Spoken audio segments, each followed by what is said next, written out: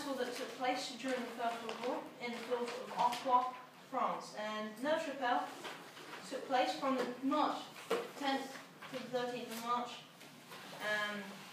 However, there were two empires fighting in the battle: the British Empire and the German Empire. The British Empire were made of UK and India, and they were fighting the German Empire, which controlled eastern Russia, western France, and southeast Austria and Hungary.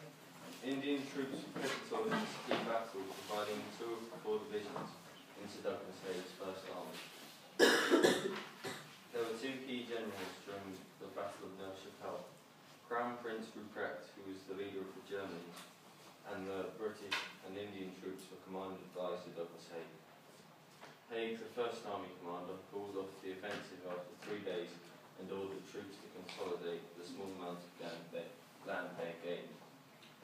This was an initially successful attack at Neuve Chapelle, but the failure to follow up and the quick German response prevented further progress and heavy casualties were incurred.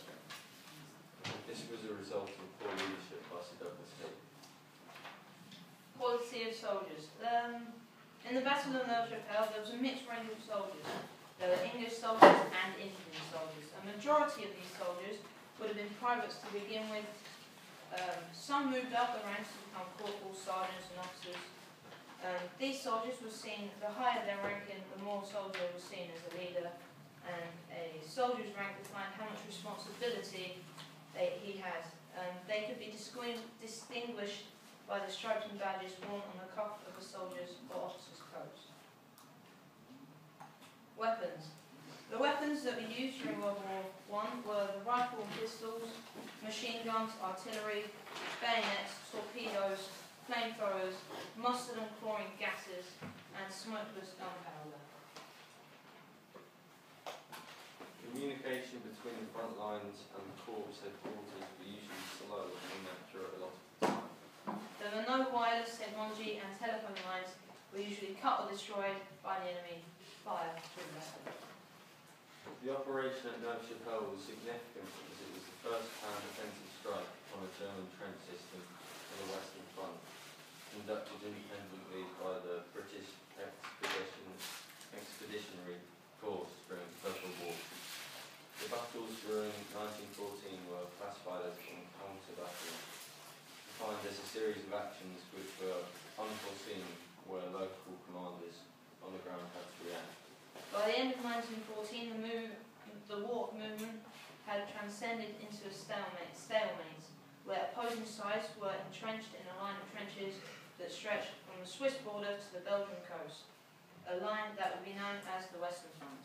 A narrow expanse of land, known as no man's land, separated these lines, and these trenches were protected by barbed wire, machine guns and heavy artillery. This protected each side's defences. On the 10th of March, the artillery created a barrage, which is a defensive curtain, and the British quickly seized the battered German trenches. The key to these tactics were accuracy and speed. The legacy. The Battle of Neuve Chapelle marked a watershed in trench warfare. The battle also affected British tactical thinking, with the idea that infantry offensives accompanied by artillery barrages could break the stalemate of trench warfare.